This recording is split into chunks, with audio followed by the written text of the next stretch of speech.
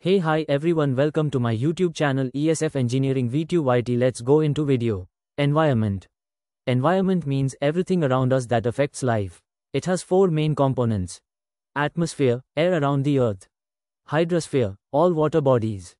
Lithosphere, land, soil, and rocks. Biosphere, living organisms like plants, animals, and humans. Biosphere. Biosphere is the part of earth where life exists. It includes land, air, and water where living organisms survive. Ecosystem. An ecosystem is the interaction between living organisms and their environment. It consists of biotic living and abiotic non-living components. Components of ecosystem. Producers, green plants that make food using sunlight. Consumers, animals that depend on plants or other animals. Decomposers, bacteria and fungi that break down dead plants and animals. Food chain. A food chain shows the flow of energy from one organism to another. Example: grass right pointing arrow, deer right pointing arrow, lion. Food web. A food web is a network of many food chains connected together. Energy flow. Energy flows one way in an ecosystem. It starts from the sun right pointing arrow, plants right pointing arrow, animals. Only a small amount of energy is passed to the next level. Types of ecosystems. Forest ecosystem, trees, animals, rich biodiversity. Desert ecosystem, very less water, hot climate. Aquatic ecosystem, water bodies like rivers, lakes, oceans. Biodiversity. Biodiversity means the variety of plants and animals in a region. It is important for ecological balance and human survival. Deforestation. Deforestation is the cutting down of forests. It causes loss of biodiversity, climate change, soil erosion, and global warming. Balanced ecosystem. A balanced ecosystem has proper balance between producers, consumers, and decomposers. It ensures survival of all living organisms. Conclusion exam line. Protection of ecosystems and biodiversity is essential for a sustainable and healthy environment. OKM, let's go into Module 2. Module 2 1-minute revision. Energy resources. Energy is the capacity to do work. Energy is required for industries, agriculture, and daily life. Energy sources are two types. Conventional energy like coal, oil, natural gas, hydropower. Non-conventional energy like solar, wind, tidal, geothermal, and biogas.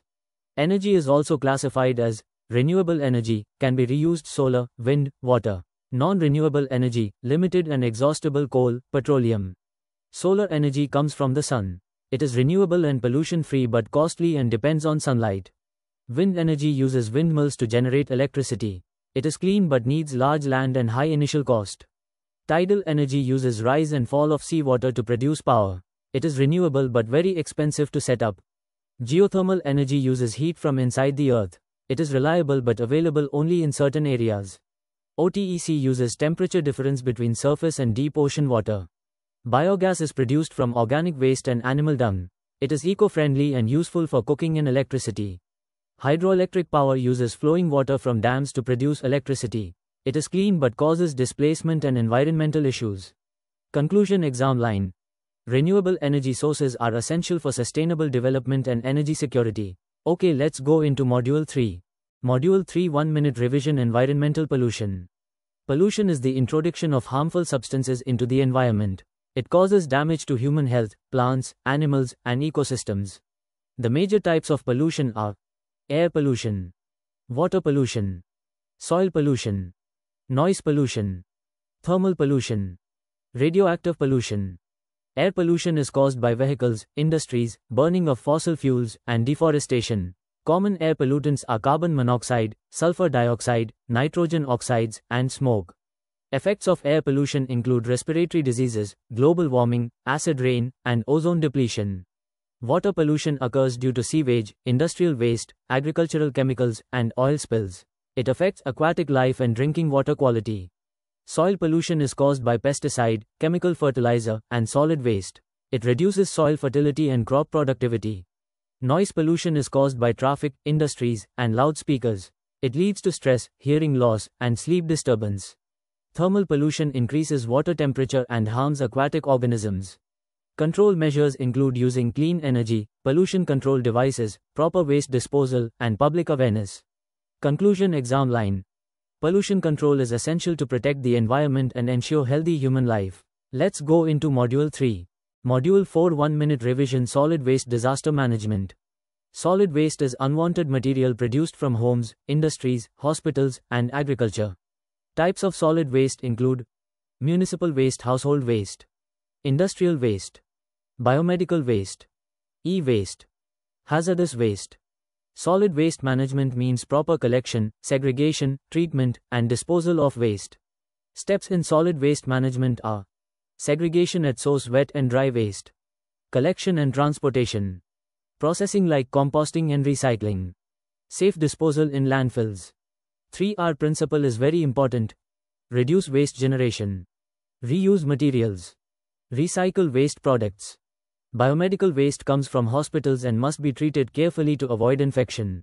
E-waste includes old computers, mobiles, and electronics. It contains toxic metals and should be recycled properly. Disaster management.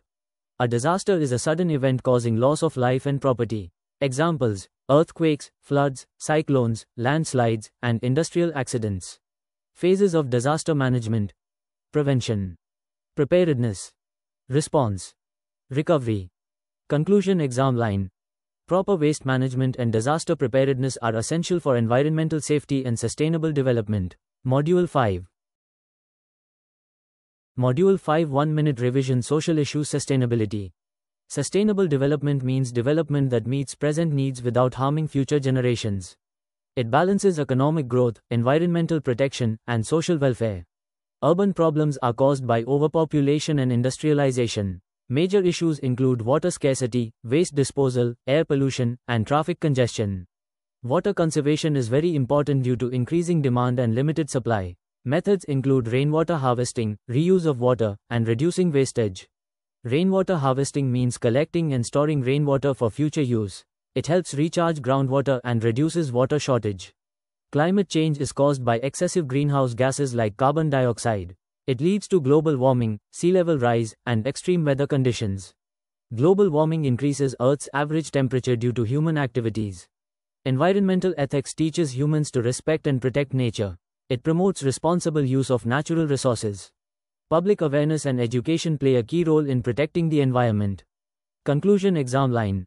Sustainable development and environmental awareness are essential for a safe and healthy future.